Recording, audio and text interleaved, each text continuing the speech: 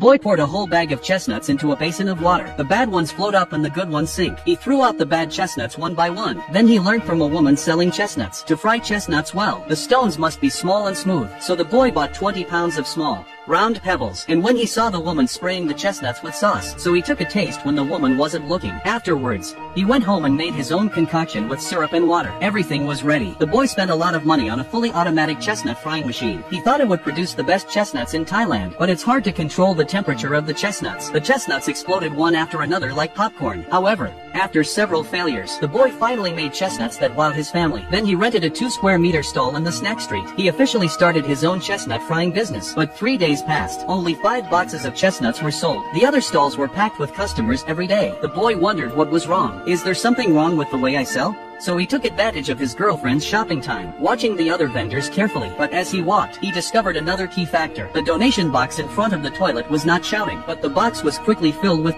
His brow furrowed in thought. Eventually he realized every person who came out of the toilet basically had coins in his hand that the toilet attendant gave him, and there was no place to spend the coins in their hands, and it was too much trouble to put them in their pockets, so most people just threw them into the donation box. With this conclusion, the boy rushed to the property manager to move the stall to the entrance of the supermarket at a high price, because he knew the customers coming out of the supermarket also had change in their hands, and so it was. After the change of location, turnover that is rapidly rising on. At this rate, 1 million baht a month. That is still very easy. The boy could not help but smile broadly. However, just when the boy was immersed in counting money until his hands cramped, he suddenly received a notice from the shopping center to move out. It turned out that the white smoke from his chestnut frying machine had yellowed the ceiling of the shopping center. Before the boy could think of a solution to the smoke, a bigger blow came. His father had gone bankrupt and was in debt. He was going to take the whole family abroad to escape the storm. But how could the boy give up his chestnut business so easily? He refused to leave the country on the grounds that he hadn't finished his studies. Looking at his father, who used to be a great man, he had lost all his vigor. The boy made up his mind. He must pay his father's debt. When his girlfriend learnt about the boy's family, she took out a tin of seaweed to comfort him. The boy took a piece and stuffed it into his mouth. Oh my God, it's really good. So crispy and crunchy. So a new business idea instantly emerged. Boy lit the gas stove, picks up a piece of seaweed and puts it into a 150-degree frying pan, and then quickly pulls it out and shakes off the grease. But as the boy chewed the seaweed in his mouth, his face became distorted. What the hell is this? It tastes worse than a plastic bag. But this is the 100th box of seaweed the boy has fried. But no matter what he did, the seaweed was always bitter and greasy until all the seaweed was used up. It still didn't have the flavor he wanted. The boy turned around in frustration. Suddenly he found a packet of seaweed scattered on the floor. So he put the seaweed into the frying pan with a last hope, only to find that the seaweed was not only dry and taut, there wasn't even any grease on it. The boy couldn't wait and popped the seaweed into his mouth. It's delicious. That's what it tastes like. Then the boy looked puzzled. He picked up the packet of seaweed and found that the outer plastic bag was very wet. It must have been drenched by rain, and that made the boy realize that seaweed should be soaked in water and then deep fry it to make it tasty. With this secret, the boy's seaweed was sold out as soon as it was sold. In just 1 month, he earned 100,000 baht. The boy thought that at this rate,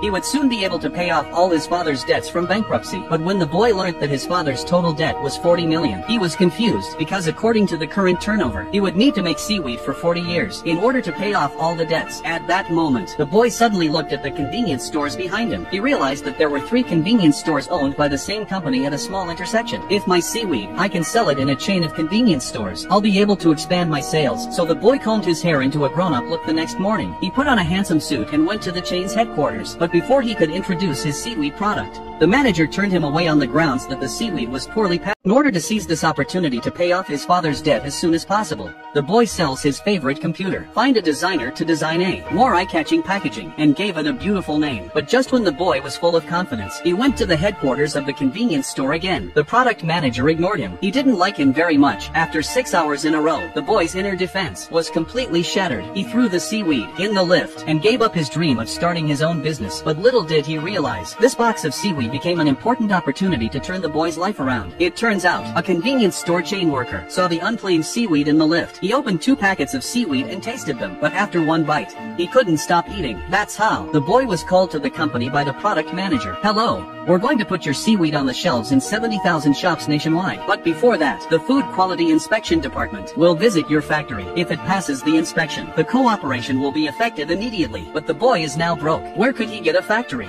Just when he was at a loss, the boy suddenly thought of his father's pure gold Buddha medals, so he used the 100,000 baht he got from selling the medals. He rented an abandoned warehouse and renovated it. Soon after, the quality inspector came to this simple factory, but as soon as they entered the door, the workers here, why aren't they wearing masks? There are no lampshades on the electric rods. The sink was full of dirt, even the old paint on the door. It's not even dry. When the boy saw that, he promised to fix it right away. And sure enough, by the time the quality inspector came back for a second inspection, the whole factory had a new look, and with the boy's products and the factory all met the standards. The boy's seaweed was sent to 200,000 convenience stores around the world. In just 2 years, the boy paid off his father's debt of $40 million.